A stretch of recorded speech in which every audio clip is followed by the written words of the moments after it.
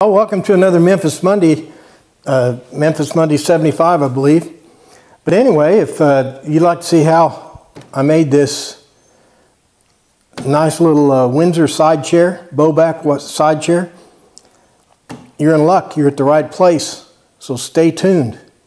But we're not going to get anything done if we don't get knock off the chatter and get to work. Let's go over that prototype and take a look at it. The heart of the chair. If you don't get this right, nothing else will work because the back is connected to it and the legs are connected to it.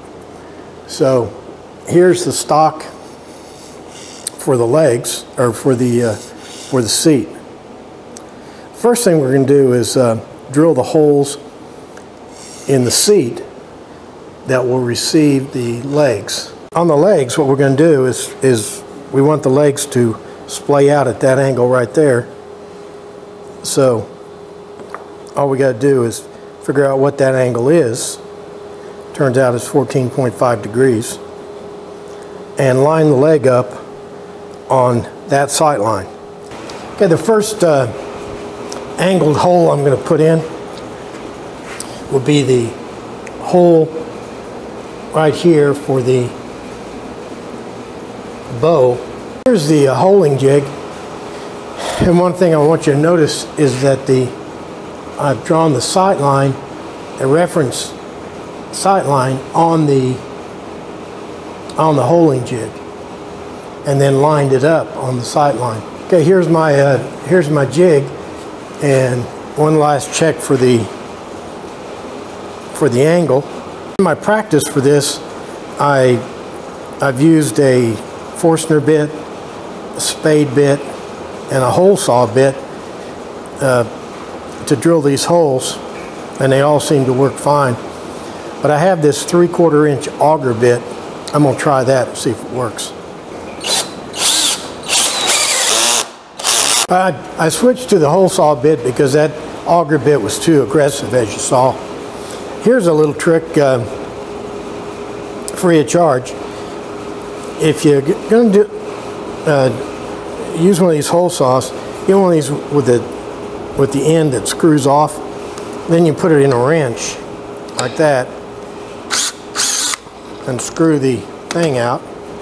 Okay, here you can see that the bow hole is at the correct angle, and you can see that the bow line of sight is lined up with that line right there. Well, that auger, you saw that auger just dig right in. It went through this aspen in about 1 second. So I'm using this hole saw, as I said.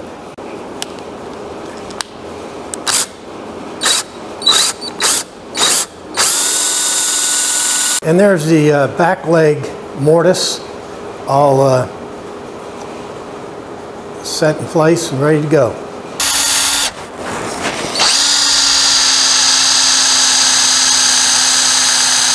I put the seat, I got the holes done and put the seat up on some dummy legs to make sure it's set right. The next job is to carve the seat .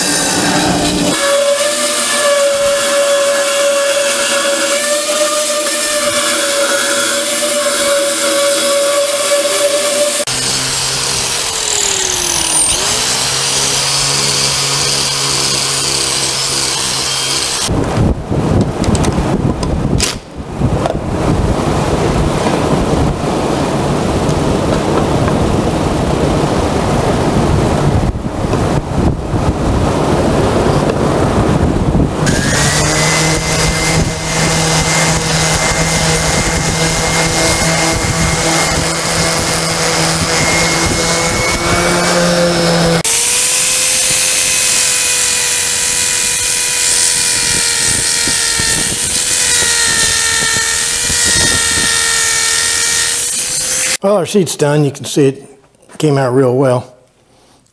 That aspen works real good. There's our prototype seat. You can see they're really similar. Okay, next operation is to make some legs for this bad boy. I did one of the legs so I could show you. I got this template here, and I will draw lines on the leg at various places, and then I'll use my parting tool to cut down to that depth and then make the profile.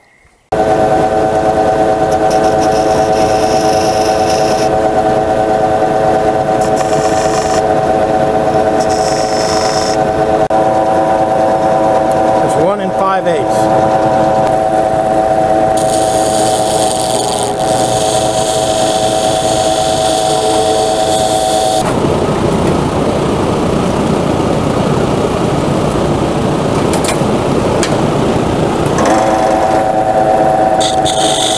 Okay, now you can see I got the depths all set. You can see that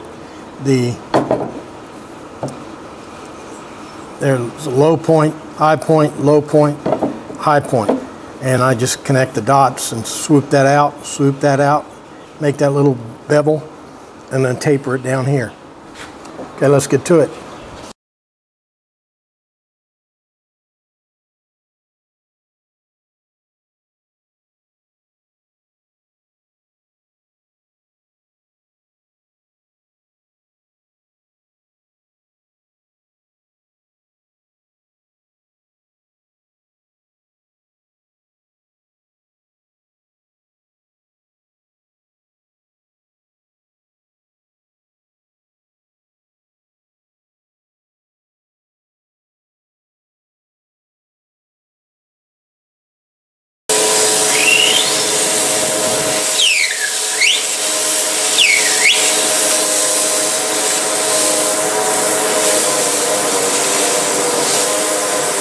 Alrighty, we got 2 done.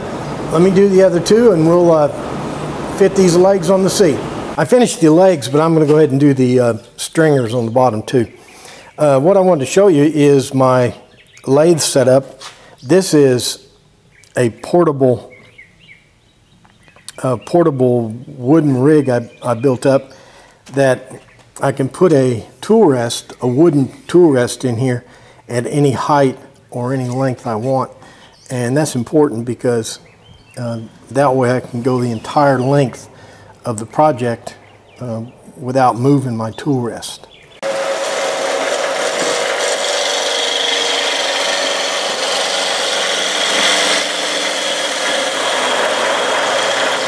I got the legs finished and put them in the chair seat, but I don't like it. The splay on the back legs is only about 5 degrees. The splay is how far it leans out that way.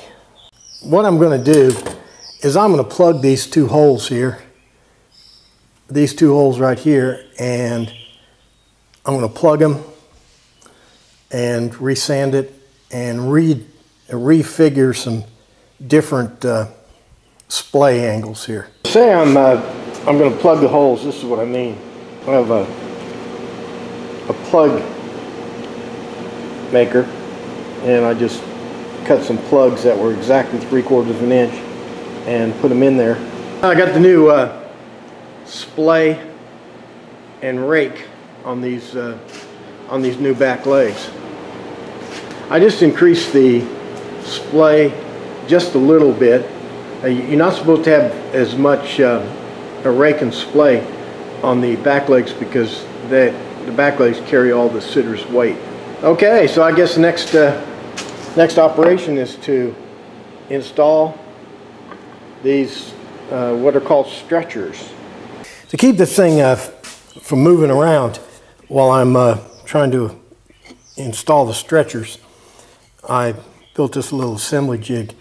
All it is once I got the legs the way I wanted them, I drilled angled holes where the feet go, and so the feet go down in these little holes and keeps the whole thing stable.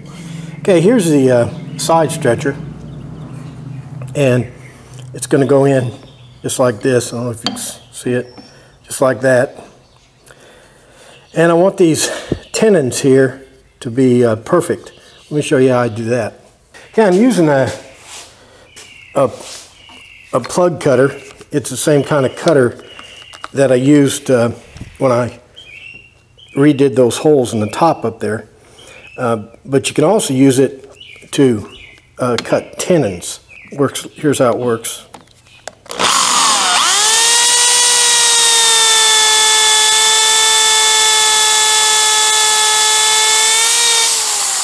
And there you have it, a perfectly cut 5/8 inch tenon. It's smooth, even, and perfect.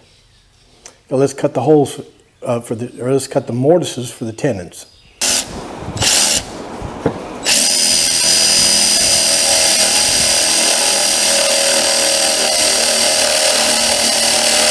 I'm cutting the center stretcher, and I wanted to give you kind of a picture of the setup here. You can see that drill bit's going in right in the center line of the side stretcher, and the drill is lined up with the target on the other side. Let's look at it from the other angle here. You can see that the drill is intersecting that those side stretchers at about 12 degrees.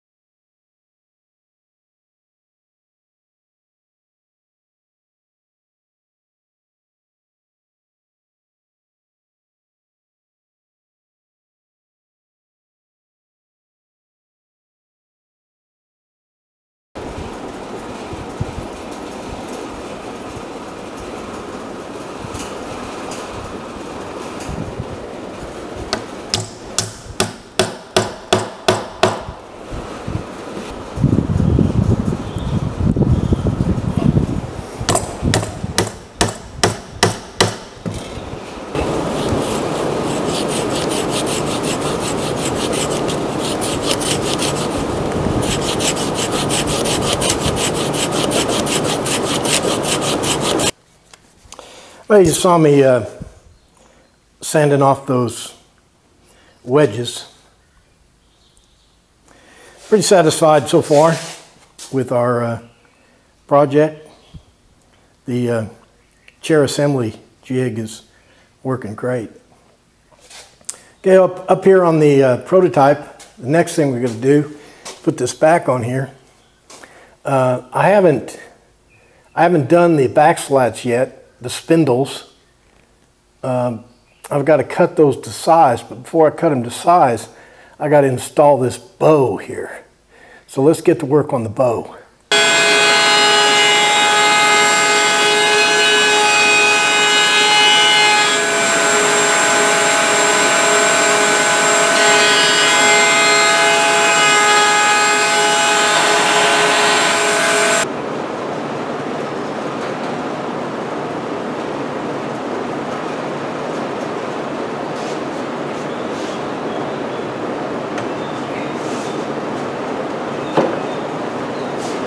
I got the bow on there.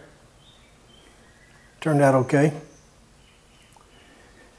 Next thing we got to do is we got to make the spindles. That's these things right here. Got to make 7 of them. I'll probably make about 8 or 9 in case we mess one up. That'll be the next thing. Let's do it.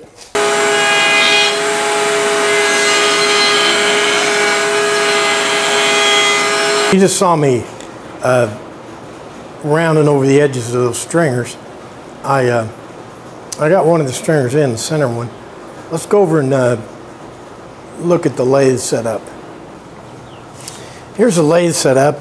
I've got a line marked right here. I don't know if you can see it. It's about 1/3 up.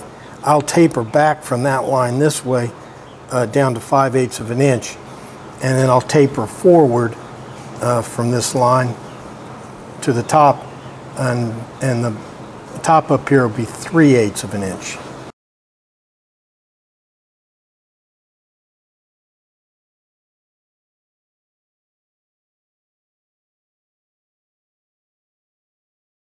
Okay, I already drilled the hole through the top. Now I need to drill the hole in the bottom. What I'm doing here is fitting it in the socket on the bottom, and then I'm marking it at the top how deep it's going to go in. Because I only want this mortise on this stringer to go in to be as long as it needs to be and no longer. I showed you a 3/4 inch tendon cutter. This is the 3/8 inch version. Let me show you how it works.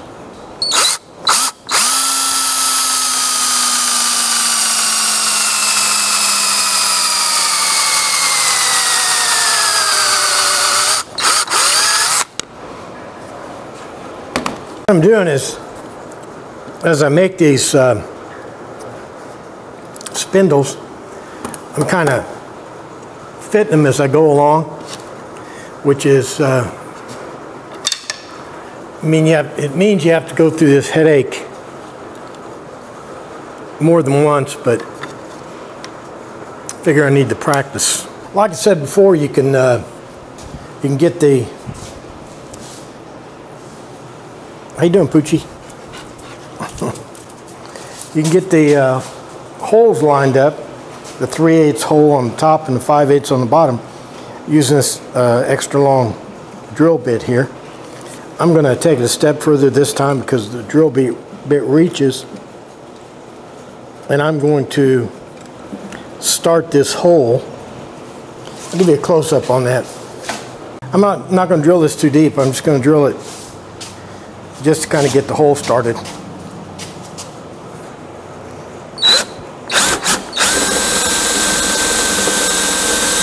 I got that hole started. Now I'll try to copy that angle with my 5/8 inch bit.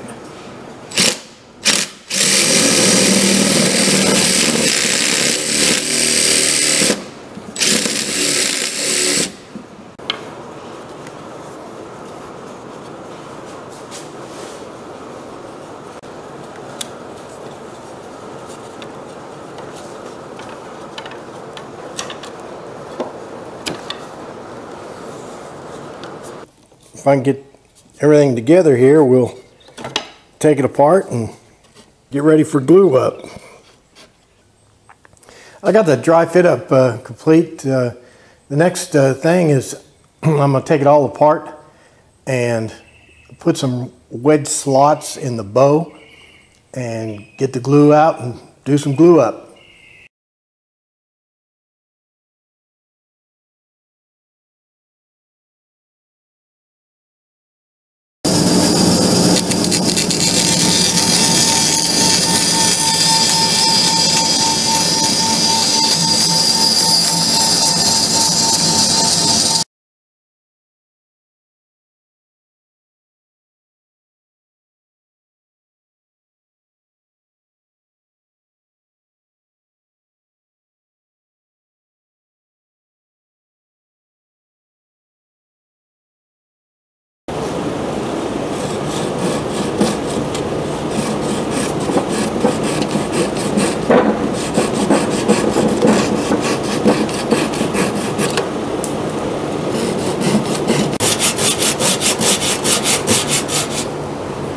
Here what I'm doing is taking off about 1/2 inch off the back legs.